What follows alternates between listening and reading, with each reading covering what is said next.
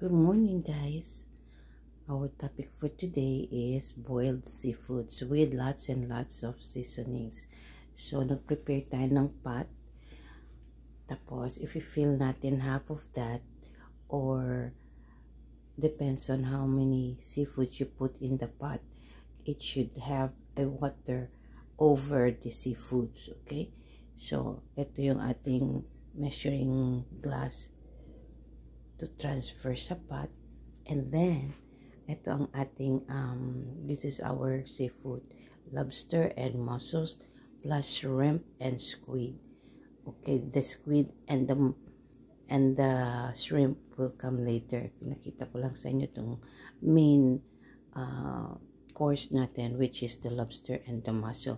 Well, now, we got this lobster by the pound. Itong isang to is amounting to $15 ang isa. But if you eat it outside, one order of just one lobster is $35. So, nakatipid ka na nun. So, you were able to save a lot if you just cook it in the house. Buy it in the market, cook it in the house, serve it to several people. So, this mussels is also cheap. You got 4 pieces is $2. But, just that for that day lang siya sale.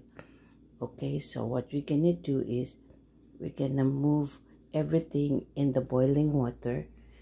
Alright, and ito na yung end product natin. So, na-boil na natin siya at tapos lalagyan na lang natin siya ng seasoning. Okay, see you.